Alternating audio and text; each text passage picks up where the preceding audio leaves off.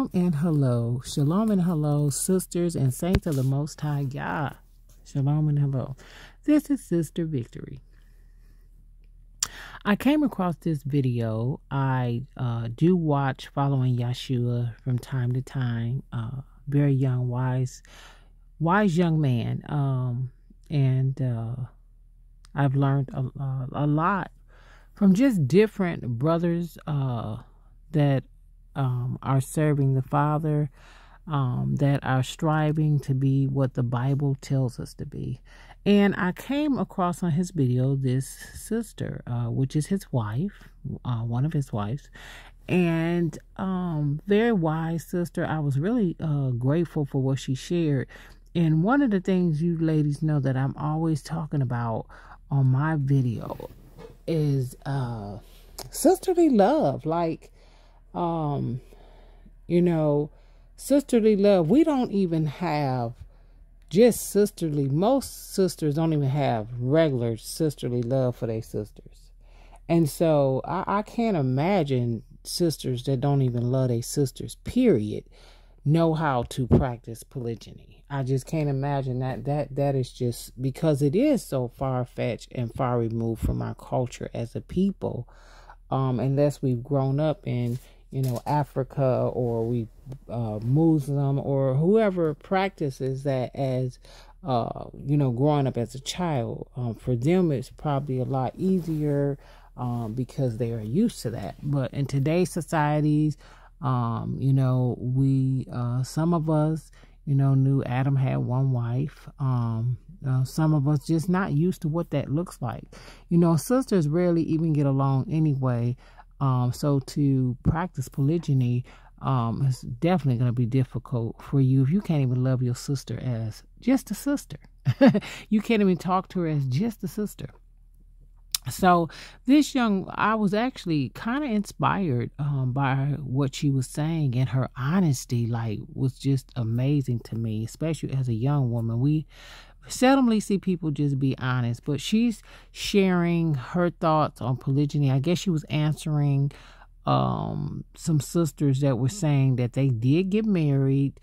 They took an oath with their husband, and they did get married. And I am going to leave the link of this video at the bottom too, if anyone just want to go over and listen to it, because it just, polygyny is not something that, I necessarily am okay with practicing or whatever, because I just have trust issues with people, especially after being done the way I was done by a church group.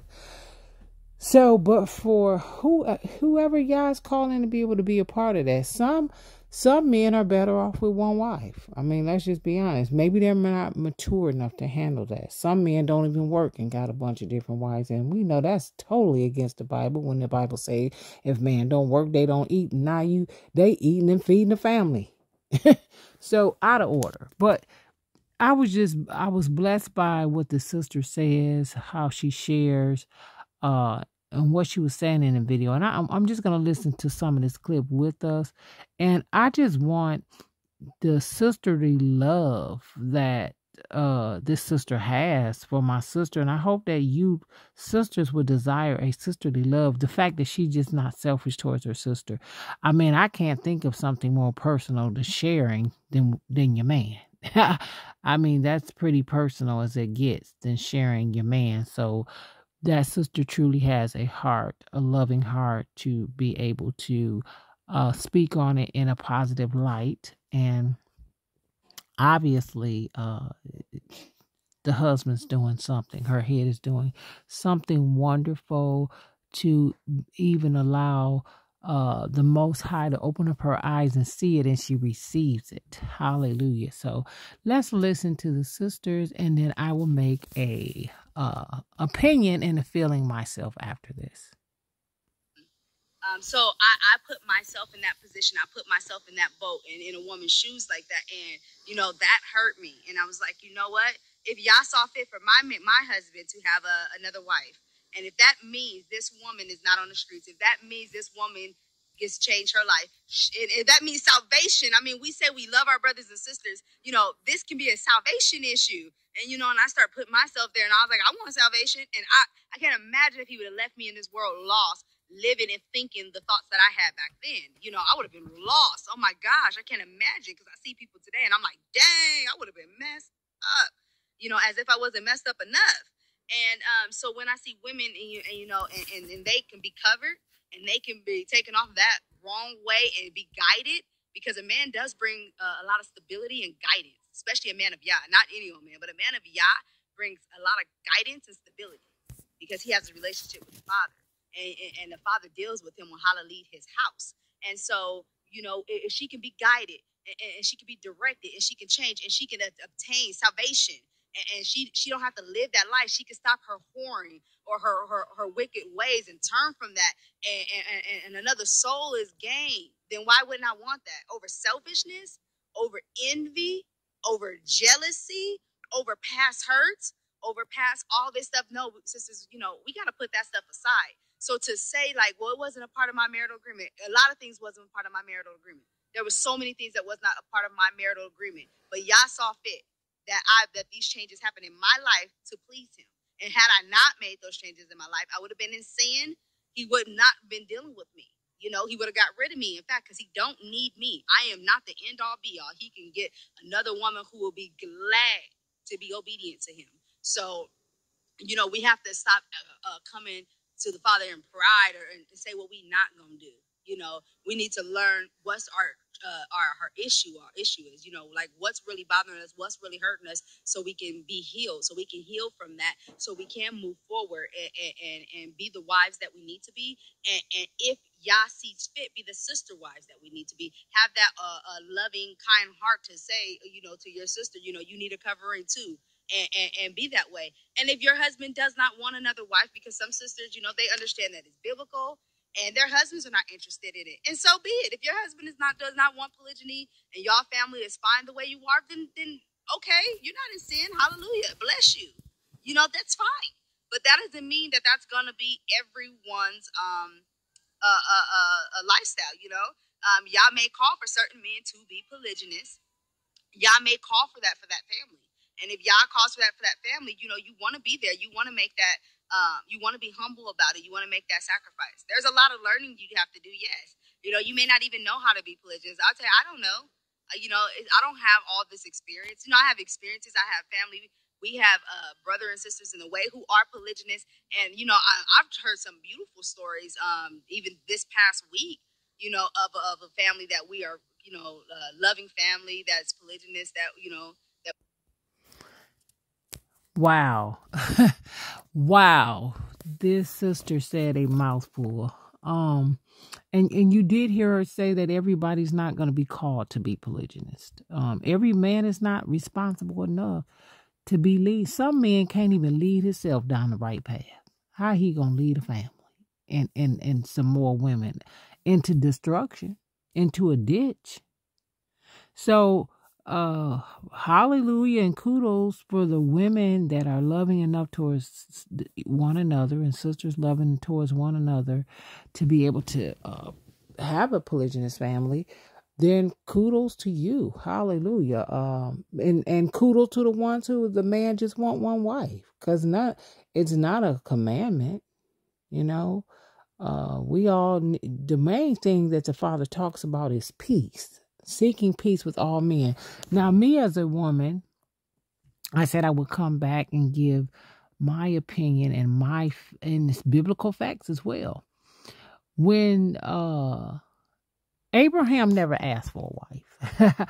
Abraham never asked for a second wife. He had Sarah. That was his wife. He never asked for a second wife. Sarah presented that to him. Okay, Sarah presented that to him, and it was Hagar. And see, that's the thing, and that we have to be so careful of. And you pray that if someone is going to be polygynous family, pray that is not a husband that's getting a woman after lust, but he's a wise man. He's a righteous, holy man that he's considering for the better whole, for the whole unit of the family. And it's not just fulfilling his lust of his eye, pride of his life, and lust of his flesh, because then you bring destruction in your home. Obviously this sister is speaking well, and so hallelujah. Obviously my brother Chris is doing a good job. Hallelujah. And you see the video was like 5 years ago. So anyway, I just want to speak on Abraham. When Sarah presented the situation to Abraham to take Hagar to give him a child. That's how much she loved her husband, that she wanted to see what the Father, the Heavenly Father, said, that he would have a nation of children, and she wanted to see his seed come forth. But sometimes as women, we moved out of our own emotions and feelings, and we put things in place that end up going bad and wrong because we didn't wait to seek the Father. And I guess only thing I have to say about polygyny is, if someone is going to do anything, do it right. Like, that's what I'm about. I'm about, if you're going to go to hell right. I can't say that about my daughter. She went out this world with a blast, a bomb, a firecracker. She lived her sinful life. She lived her life. She was not a hypocrite. She didn't have one foot in the kingdom, in the church, and one in the world. She lived her life in the world. I can't give credit to sin. Let me definitely make that disclaimer. I won't give credit to sin, but I will say this. The Bible says, I'd rather you be hot or cold, but if you lukewarm, I'll spit you out of my mouth. She was cold. She chose the world. Okay. We got saints, so-called saints, that's 1 foot in the world, 1 foot in the church. You know, he gonna spoil you out. He don't appreciate that. So with this polygyny thing, my thing is, you know, if a man approaches a sister to be a second wife, third, whatever wife, first of all, sisters that's considering this man, see what kind of man he is, what kind of brother he is. If he wicked, you don't want to join no wicked man's household, first of all. Secondly, you definitely want to consider getting along with the sister wife. See, it's sad. Sisters can't even get along. You know, I know a sister that just fall out with everybody she come in contact with. Then be beat up a couple times. You know, I mean, just fall out. It's you. It's your spirit. Your spirit need to change. And this sister just sleeping with different brothers, different men or whatever. And the Bible said when you lay with a man, you take on their spirit. You know, stop and get yourself right. Die to your sins. Clean yourself up before you trying to add yourself to somebody's household. That's what I'm saying about a sister. If you want to practice polygyny, clean yourself up so you can be an asset to someone's house. You don't want to go in. This first wife then built her house up. She done made her house built up. Hallelujah. She built up and stood by this man, and then you bring your raggedy behind in there tearing stuff down. Get right. For those sisters that want to practice polygyny, learn to first love a sister. Learn to get along and keep a relationship with your sisters before you try to get one with her man. Shalom.